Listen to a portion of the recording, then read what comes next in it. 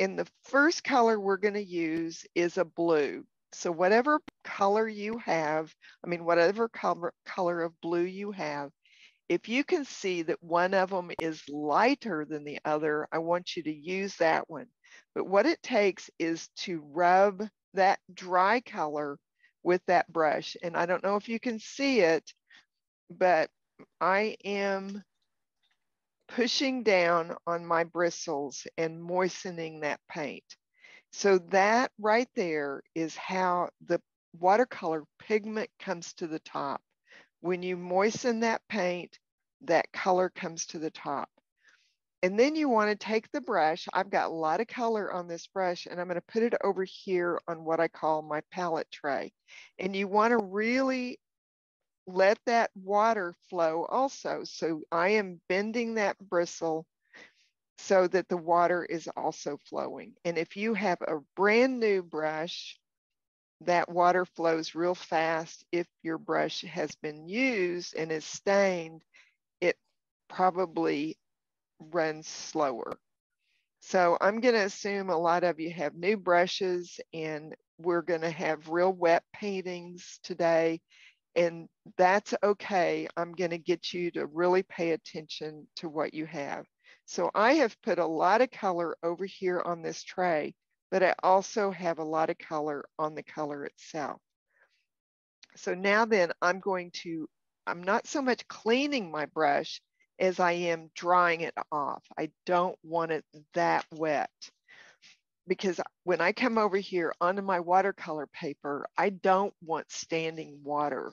And so I don't want my brush to be too wet. So now I'm going to come back into this color.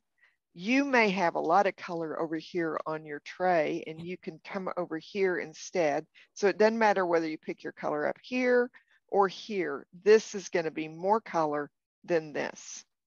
So now then, our drawing over here, I'm going to put my brush down, and I'm going to open that brush up. I'm going to put that brush down. I'm going to open that brush up. And you all can see that I did not color in that little spot, but I put the brush in and I picked it up, and that created a brush stroke. Now, this is the most basic painting you can learn to do from me, and it teaches so much. We did the same process with the owl, which is the first one in the series that I teach. So now this one goes back to the real basics, and that's what you're going to do. And you're going to do that over and over again, and you don't want it too dry and you don't want it too wet. And so you can see the process is load the brush, put the brush down in the spot and pick it up. Put the brush down in the spot and pick it up. Now these bluebonnets are prettiest if you're not putting them all straight like these two are. If they're a little bit of an angle, then that is the most fun with the bluebonnets. So I'm just going to keep loading my brush when I need it, and then putting the color down and picking it up. So that is the process, and that's what we're going to do until we get down to the leaves. And so that everybody doesn't paint their leaves green, we're going to clean our brush, and we're going to paint these leaves right here below the painting. So I'm going to clean my brush. Now y'all might look up and see how I clean my brush, because I can't leave my paint on the brush while I'm waiting for you all. So I'm cleaning the brush. I wipe the color off, and then I squeeze my brush and it drips clean water. And then I might wipe it again just to make sure. Now the brush, you may be able to see a little blue in it, but it's most likely clean with just one dripping the water through it. So I'm going to wait for everybody to get that stage,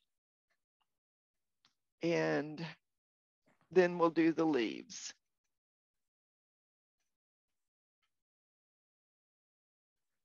And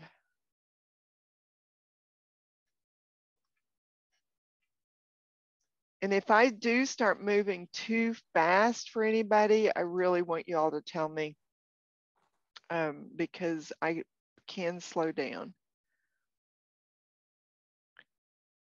My classes during the week are always 2 hours long, and so that's not a bit unusual to go that long when I'm giving a lot of instruction.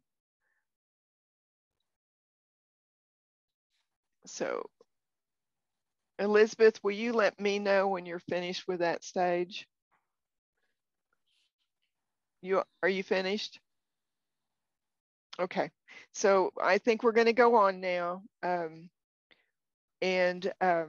Anybody that's not can watch this again unless you already know, you know, what I'm teaching. If you've got any questions, go ahead and stop me and ask me.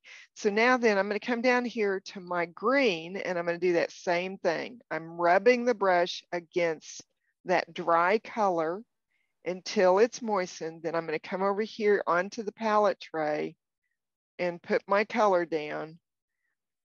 And then I'm going to come over here and I'm going to paint my leaves. Now, most of the leaves are about the same size as the flower petals, but some of them are a little bit longer. And so you just put the brush down and pull it for a little bit and then pick it up. And that is just a little bit longer brush stroke, but it's still just a brush stroke.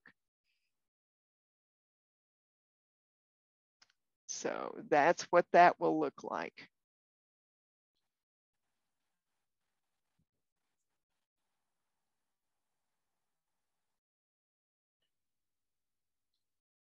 And then I'm going to need to clean my brush again so that I don't have a color drying on my brush.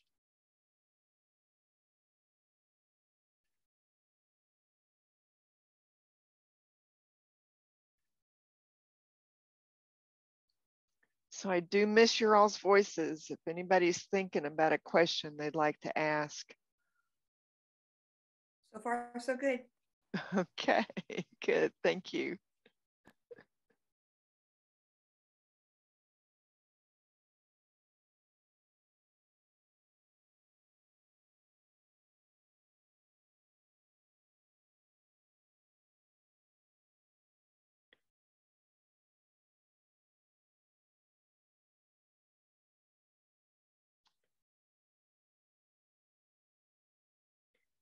And when we are finished with this painting all together and I am getting ready to leave, anybody that's interested in learning a little bit more about my studio classes, because you would like to actually enroll in the studio classes eventually, please stay with me and let me give you some details about that.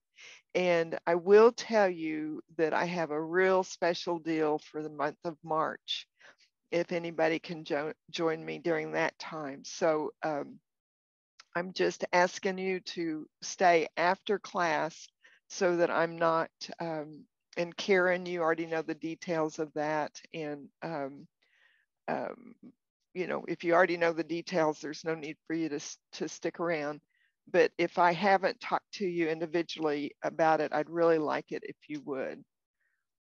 So now then we're going to go and we're going to do the same green with these leaves that are right here in the middle. And what I'm doing is I am working from my painting top to bottom and left to right. And the reason is that you want to always work to keep this part of your hand out of your painting.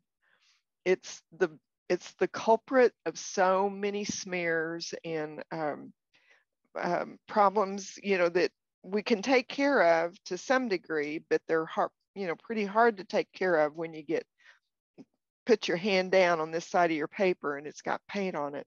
So now then I'm going to do the same thing. I'm going to put that brush down and I'm going to pull it out. I'm not coloring in, I am making a brush stroke. And just like I've told you all, I mean, maybe you haven't heard me talk about this, but if I showed you what's not right, everybody'd come back and tell me that that's the way I showed them to paint the brushstroke. And so I don't take that chance. Now then, these are still wet. These leaves are dry. I'm going to come in here where it's dry and I'm going to pick up paint again.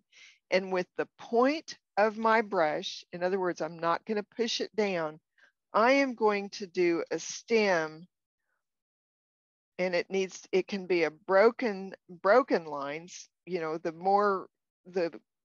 more you try to make it a straight line, the less attractive it is. But those are broken lines and the eye reads it like it's a solid line. So then this is dry enough and I just did the same thing, just 2 little lines to make the stem. And we'll do some stem on the inside of the bluebonnet, but this is not the time to do it now. So now then I'm going to clean my brush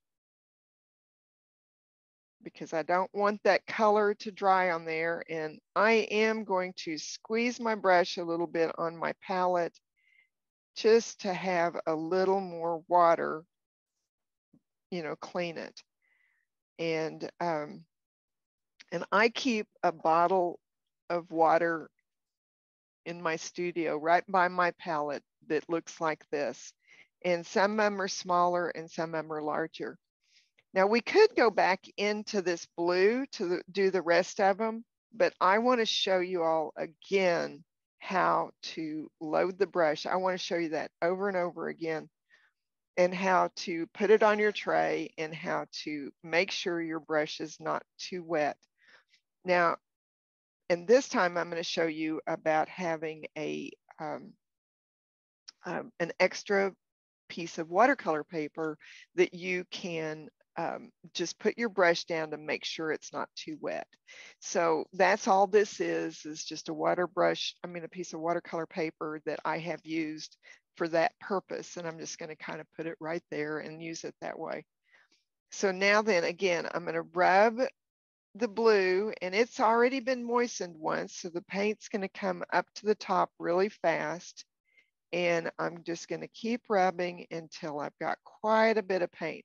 Now this particular color is called manganese blue hue, and it is slow to rise to the top. Now I'm going to have a little bit more color than I had before. And I'm going to come over here and I'm going to test my brush stroke. And it's okay. It's a little bit drier than I want. So I'm going to kind of make this a little wetter. And lots of paint. I'm going to dry my brush off because now it's too wet. Now that I'm going to come over here into my blue, I've picked up color and I'm ready to paint again. And I'm just going to put that color down and pick my brush up. And you'll hear me say that over and over and over again. And that is what a brush stroke is. And a lot of teachers go into a lot of detail about how to hold your brush. I don't go into that because how you pick up that brush and use it is very individual to you. I can tell you what your brush stroke's supposed to look like, and you will learn how to hold the brush, what's right with you, for you, and make those brush strokes. Now, it takes time to learn. So now then, I have, I need to also tell you all that I have a slight tremor. And some days that tremor is worse than others. And so I'm in the habit, I don't know if you can see me doing this, but I'm in the habit of using my left hand like it's a holder, and I will hold my hand against it. Now that's one way I do it. Another way I do it is to hold my wrist. And with these little pieces of paper, you kind of have to hold your paper sometimes and your wrist. So if you have a problem like that, there are ways to solve it and still thoroughly enjoy doing very pretty paintings. So, and I know that for a fact because I'm still painting pretty paintings.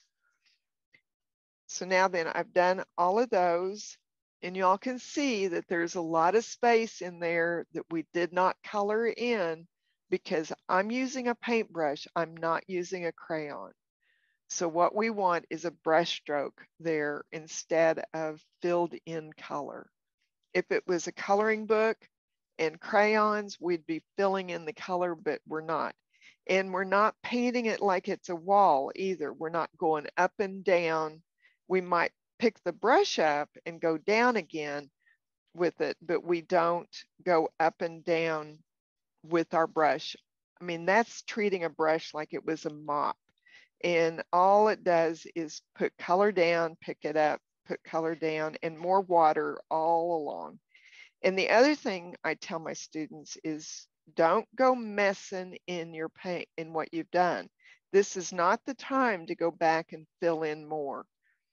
So, I mean, on occasion when I'm painting it, I'll go in once and then go do another stripe if it's bigger than my brush stroke allowed, but not after I've done it and it's not time to go back in, because all you're going to do is keep your painting wet, and we want this painting to dry as we're painting.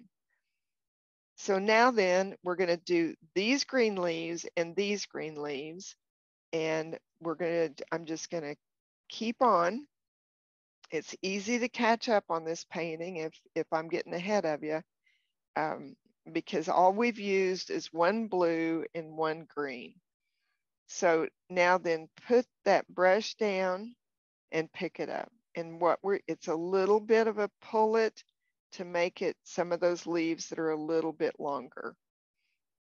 And we'll come back and we'll connect these leaves with a stem in just a minute. And don't forget that this is a small piece of paper and you can turn it around. You just want to make sure that you don't get it into the wet paint. And now I'm going to come back in here. I'm going to make sure I have a good point on my brush, which I can do that on my palette. And now I'm going to come in here and I'm going to do some broken lines to create a stem. So it's just put that brush down and do a little stem and then pick the brush up. And that's all there is to it. And now I'm going to clean my brush of the green, and we are finished using that green for a little bit.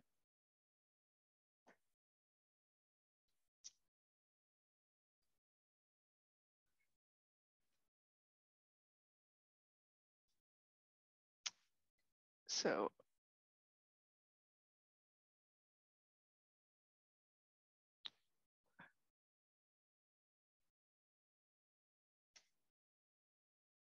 and when I know that a few of you are finished, I mean, it'd be good to know if everybody's finished, but I can't possibly know. I'm going to stop share and ask you all to show me your paintings, if you're painting with me or if you're willing to show me. Nobody has to do anything when I ask you to. It's just for me to be a good teacher. It's really, really good feedback. Oh, good job. Good job. And it'll be better if you'll share. Oh, great job. Yeah. But I am going to unshare so that we can actually pick the painting up and I can look at everybody's for just a minute.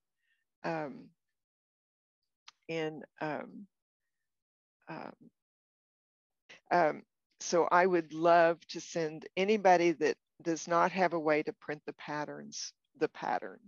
So the next stage that we're going to do, we're going to be using the tip of our brush this time. And I'm going to use this darker blue. And if you have a darker blue, I recommend that you use it. Now, my darker blue doesn't take very much at all to have a lot of color. So I've got lots of color right here already. I'm going to dry my brush. I'm going to come over here, and I really didn't fill the whole brush with color on this. And I'm going to change this view so y'all can really see what I'm doing here. And I'll wait, I think that's, so I want everybody looking at the screen if you can. So what we're going to do is we're going to put a little brushstroke here and a little brushstroke here. It's kind of like parentheses. So the little petal is the sentence or the words that we're putting it around. And then this is a parenthesis. So I'm going to come back over here and get the color. I'm going to again do the parentheses. Now, it doesn't have to touch the blue. In fact, if you'll let it bring in some white space, it is very, very pretty. In the, you know, when it dries and we finish this painting, that's what's going to be the thing that kind of ties everything together, is all of that white space.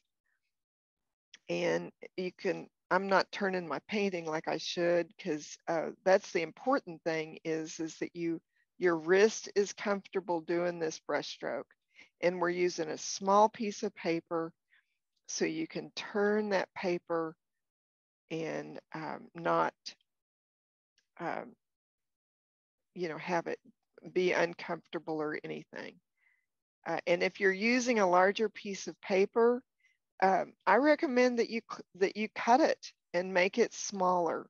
And 6 by 8, 6 inches by 8 inches is the size of paper that I provide for my students to paint with. So if you cut your paper down to 6 by 8, the patterns will always fit.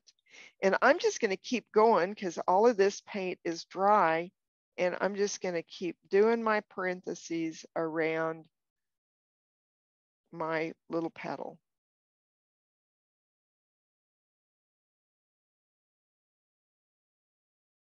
And every once in a while, I go back and get more color, and I try to make sure that I have a point on my brush, and I try to not push down too hard when I'm doing my parentheses, because we don't want our parentheses as fat as we do our petals.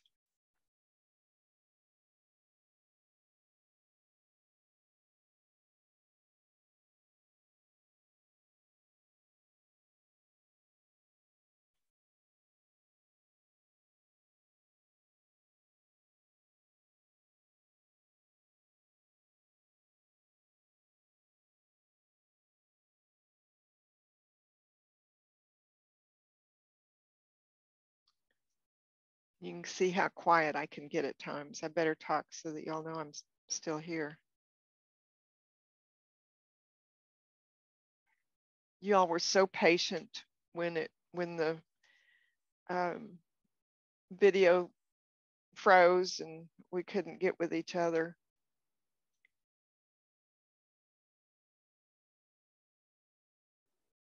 Kathleen, you know we can entertain ourselves. I have noticed that before. Yes. Yeah.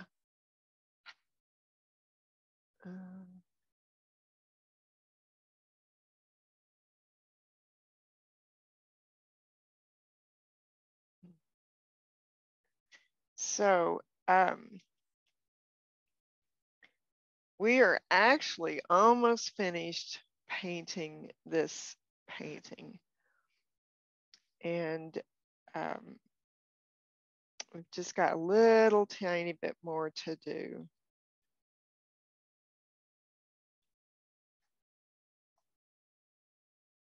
And I'm going to go ahead and clean my palette. Y'all, I'm a stickler for a clean palette. And the reason is because if I wasn't, I'd be always putting my brush in the wrong color. And I want my students to develop good habits. And so I think it really, really matters. If you have a dirty palette, you know, it's fine. If I'm painting someplace on location and all of a sudden I get interrupted, I end up with a dirty palette too. You all, I have a couple of yellowfinch outside my window eating my birdseed. This is the first time they've noticed them. So I'm pretty excited. You know, nature or, you know, whatever somebody's painting. And we don't want to overdo how many red dots we have. We just want a few or what's good to the eye. And so be careful that you don't overdo it. And I'm going to take this quinacridone. No, I'm sorry. This one is permanent red, Daniel Smith permanent red. And I'm going to pick up that red color. And it's mainly right there on the tip of my brush. And I'm going to put these dots in here in a few places that is on the inside of the painting. So I'm going to put them up there. I'm going to come down here and I'm going to come down here. So that's 1, 2, 3, 4, 5 that I have on that one. And I think that's plenty. And I'm going to come over here and find some real good places to put them here. So they're just kind of in between the, and this Bluebonnet is a little bit larger. And maybe actually it's made up of 2 different ones. You know, when you're looking at them down on the ground, they look like individual ones. And then you get down there and look at it, and there's 3 or 4 right there where you're looking. And this one I put more. So I've got 1, 2, 3, 4, 5, 6, 7, 8, 9, 10 in that one. And so I treated it like it was 2 different Bluebonnets. And I bet I can even make that look more so that way by doing the black lines. Now I'm cleaning my brush because I don't want that color to dry on my brush, and I'm going to go ahead and clean my palette right now.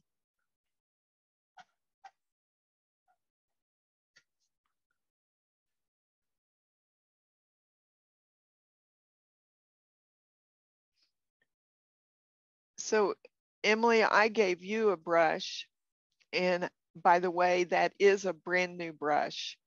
And so it may be dripping more than you want it to. It may be working out, being wetter than you want it to. I'm so new at it that I don't know the difference. So it works out well. Okay. But it will slow down as it, and you do just use tap water in your brushes, you all, and you leave the water in your brush. If you don't, your bristles will actually dry out and splay. They won't keep this point, and it's not easy to get that point back if your brush ever dries out.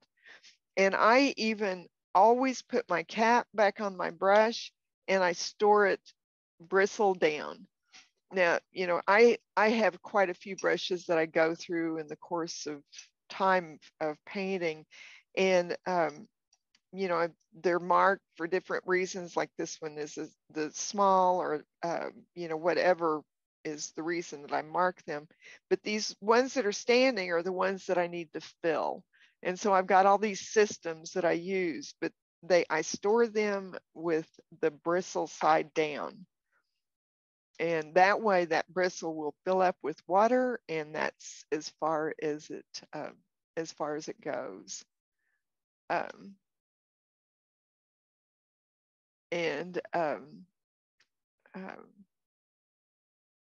Yes, thank you.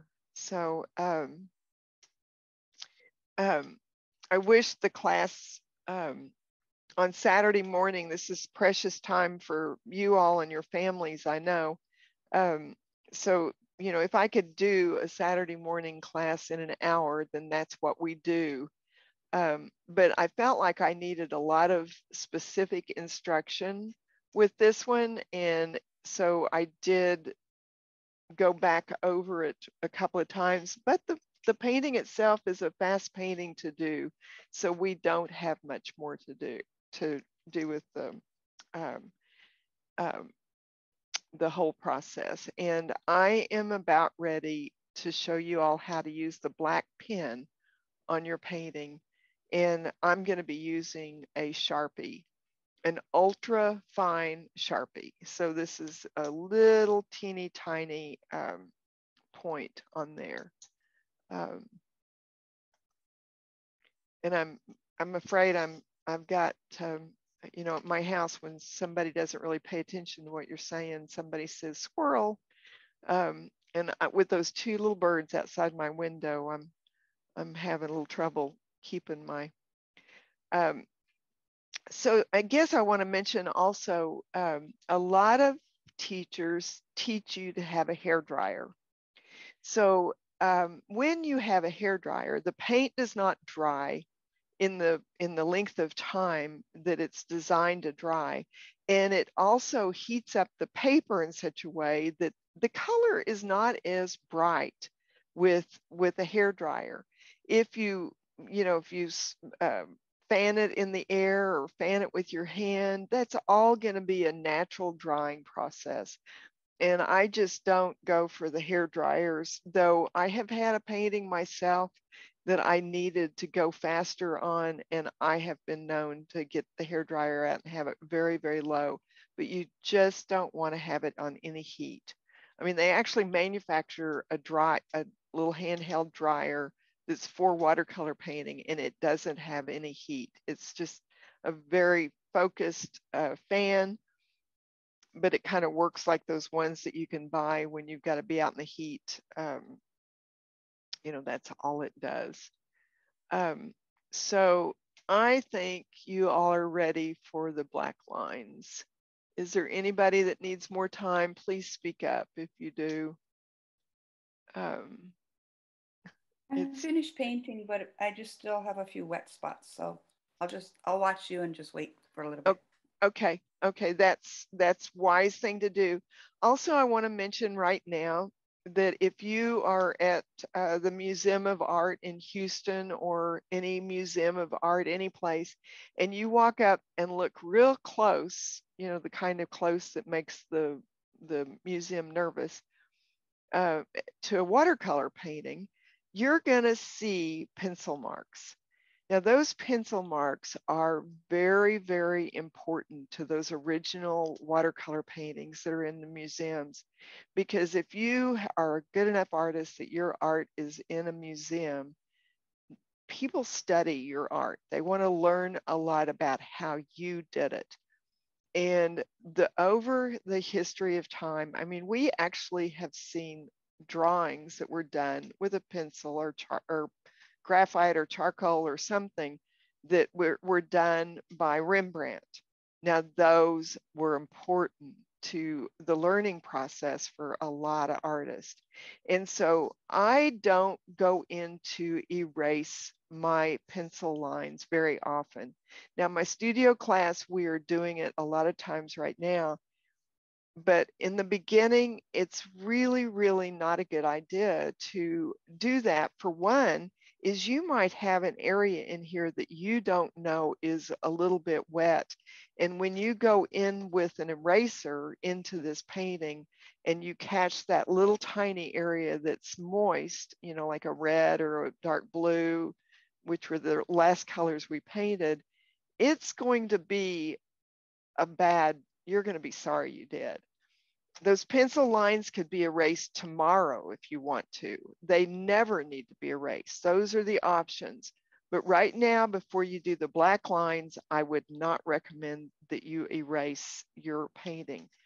And just so you know, this is the best eraser made. Now, it doesn't have to be Pentel brand, but this high polymer eraser. And I like the white ones. I've actually not seen other colors of the high polymer eraser, but it's possible that they're out there. But I cut this big eraser in half. Sometimes I even cut it in smaller pieces than that. And that is why that's the eraser that I use when I do. And that's just so you know. And now then, because I want free arm movement, free hand movement, I'm going to close my palette and I'm going to move it away. And this is a soft product that I've got here below me. So I'm getting this cardboard, which is a hard product. And so I can do a drawing on top of this. Now, the black lines may seem like an outline to you, but they're really not. It's a drawing on top of your painting. And the drawing process is as important to how pretty your painting is as the painting is. And so I recommend that you don't look at this like you're outlining. Now, when I start doing it and with my trimmer, I really have some caution. But as I move along, I become a little more loose and certain of what I'm doing. And I recommend that if you have another piece of watercolor paper over here that you could maybe use as a practice sheet, I suggest that you try your brush or your black pen on the paper, because the paper has a tooth and it takes time to get accustomed to what that feels like. And you don't want to push down too hard. If you push down too hard with a Sharpie, it's going to bleed out a little bit.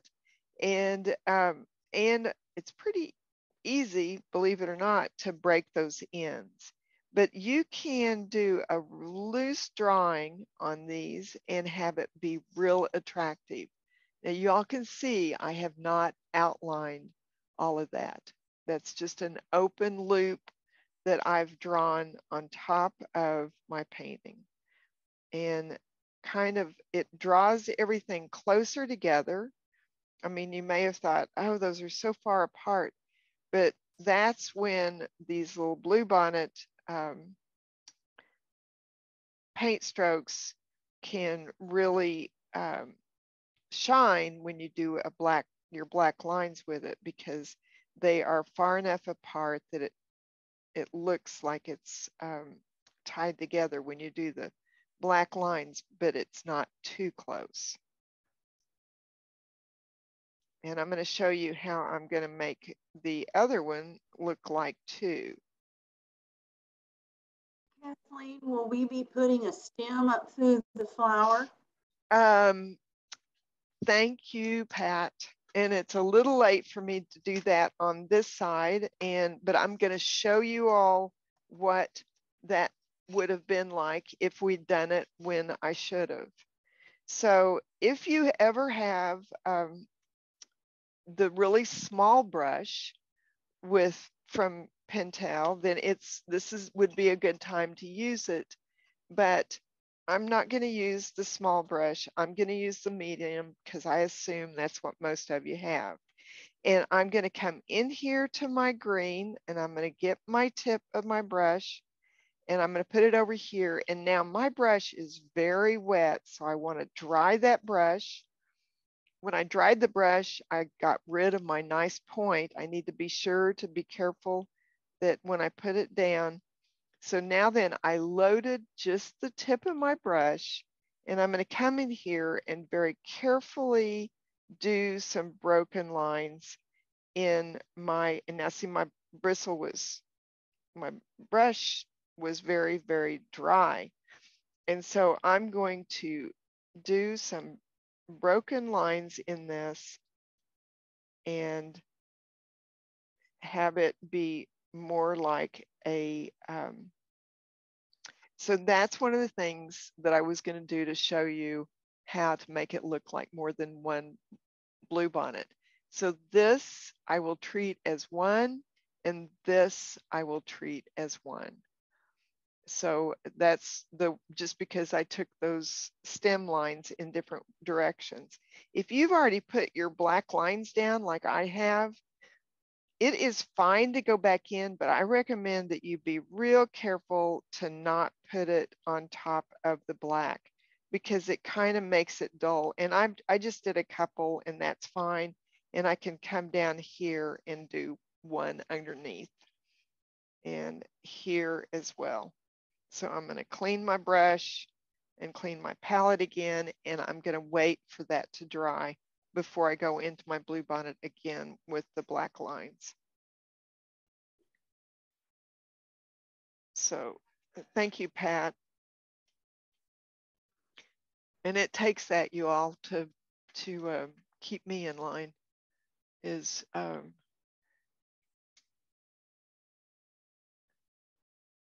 And when my painting is drying, I take that opportunity to clean my palette. I put my caps back on my brushes, and you know, I want to make sure that I know if they need to be filled and my brushes are clean. And one of the nice things of painting with one of my palettes is it holds everything that you need to paint that painting except the brush and the paper towels.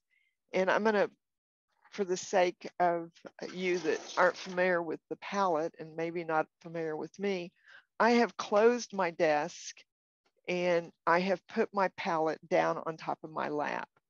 Now I can go sit anywhere and paint a painting with this palette. I can pick this palette up and I can go to the kitchen and I can be painting in seconds, not minutes, in seconds. And I can put this palette and paper and brushes into a bag and I can go sit at the water gardens and paint. I don't have to be painting what is there. I can just enjoy the sound of all of the fountains and all the things that are going on there. And I can just sit and paint. You know, I can paint daisies that are just petals and a center and a stem and some leaves. You all have learned how to paint all of those things right now in what you're doing. And I'm still going to give it another minute. So that Sandra just sent me, so students are having to leave, you know, very quickly now. And I really think my stem, this was the last one I put down and it is dry.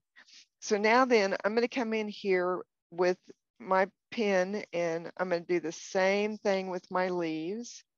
And again, this is not an outline. It's really kind of a wild loop. And now I'm going to come down here with my stem. So that is, and you can always go back into your painting with a stem, I mean with the black mark to make your stem. Nothing keeps you from being able to do that. And then that's how loose I hold my pen, is it slid right out of my hands.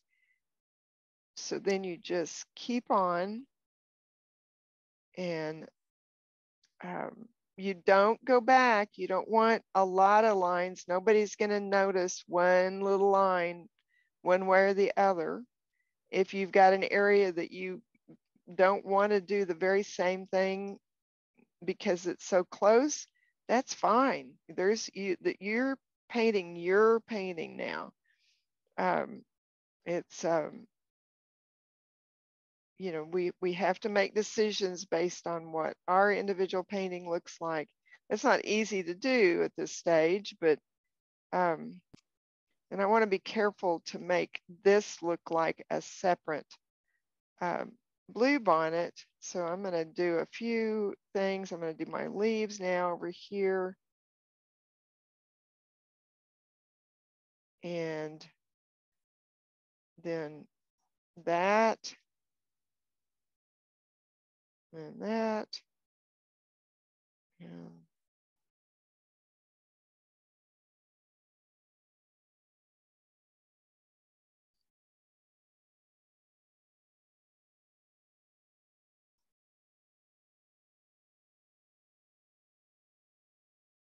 I do get quiet when I'm doing the black pen. I really, really enjoy this process. My studio class, we've done about approximately, well, we have done 49 paintings together. We're getting ready to make a year of weeks.